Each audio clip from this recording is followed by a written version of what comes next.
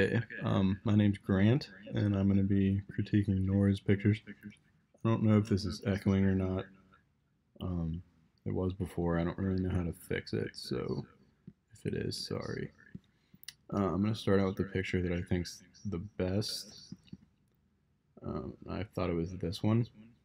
I like how it focuses on half the cactus, but on the other half, it has more light. You can see the shadows, and it also focuses on all the little tiny prickles of the cactus, with also bringing out like the cool color of the flowers. Thought that was pretty cool.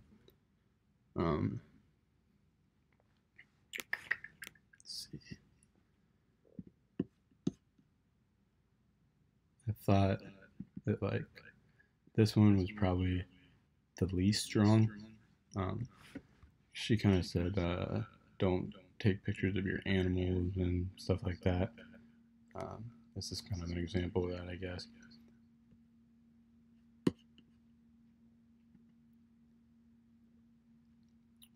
like that one too. It's pretty cool. It focuses on the little fire. Fire looks like a drawing if you take a picture of it, I guess. It's also kind of cool. I can tell that you set that up to be taken, like creating the stage for the picture. It looks pretty cool. I think there could have been some more done to that one, but I do like the plants. I think that's cool looking. Again, another dog picture. Um, I think just step out of your comfort zone a little more. I saw a lot of that throughout all these pictures.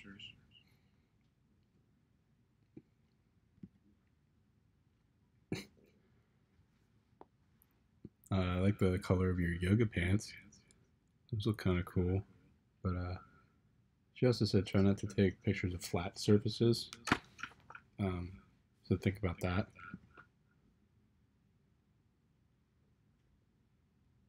Well, that actually looks kind of cool. Um, yeah, I like snow. Again, she said try not to take pictures of flat surfaces. Um, I think the object that you took a picture of is cool. Maybe try it in a different setting. I like the colors presented there by the different things. I can tell you set the picture up.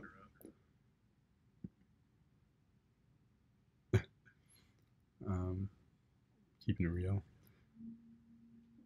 Um, yeah, I don't really know what to say about that one. I like the color of the flower. Um, I think more could have been done with the picture than taking a selfie, I guess. But I do like the flower. I think that has a cool color to it. So yeah, looking through these pictures, one of the questions was, does the artist generally understand the requirements of the project? Yes, I do believe she understands the requirements.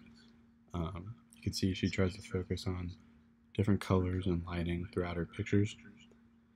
Um, Another one was, I like that one, that's cool. So yeah, it's an example of a vibrant red there. And the old Coke bottle, that's cool looking. Um, how effectively has the artist used elements of design and photography to compose the images? Um, I think it was a pretty good job. I think it could have been done more. Like I said, a lot of the pictures seem to be taken inside of your apartment or around it. I think stepping outside of your comfort zone, maybe trying a different scene somewhere else would be beneficial. I like that picture. That's cool. The icicle. That's also pretty cool. Um, Condensation. I like those. See, that's another example of a lot of vibrant color that stands out and looks different. Um, yeah, so saying the mostly what you could do to improve is I think just get a kind of a more of a variety or different pictures outside of your outside of your comfort zone. This is another sign of vibrant colors. I like how you can tell you set some of these pictures up. For example, this one, there's obviously not a pumpkin with a hair tie, but you can also tell that it's inside of your apartment. Like that. This is kind of representative of like what we read in the articles, where like people could generally just walk by things and not really see the artistic value or possible artistic value in them. So stopping to capture a photo is, you can create art out of something that is just normally there.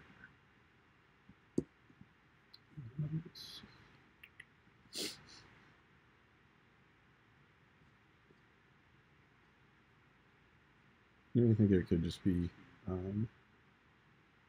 maybe try to incorporate a little more pizzazz to it. I guess I don't know another word for it.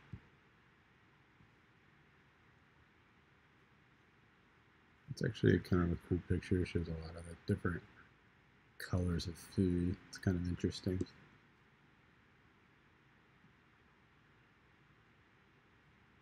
That is cool. I like the shadows and how you put it in black and white. The little lipstick thing there. That's actually pretty cool. I don't know how you shot that with the black background, but yeah, that one's pretty cool. That's probably one of my favorites as well.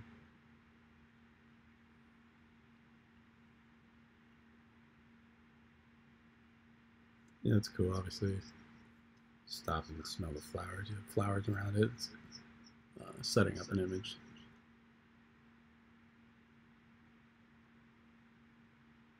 I like that picture too. That's pretty cool. The different shadows and how the light comes in through here is interesting. It's a lot darker than most of the other pictures. This is cool. It shows something different. Is that a P.F. Chang's? Kind of. I like this picture a lot too. It shows a lot of different, like I said before, a lot of the vibrant colors.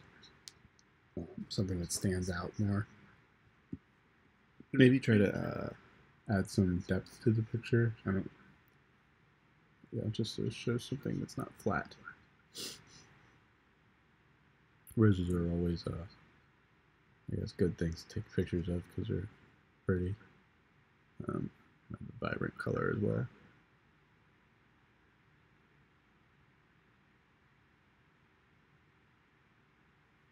You know, I like the shadows and lighting presented here. That the natural sunlight always presents cool shadows.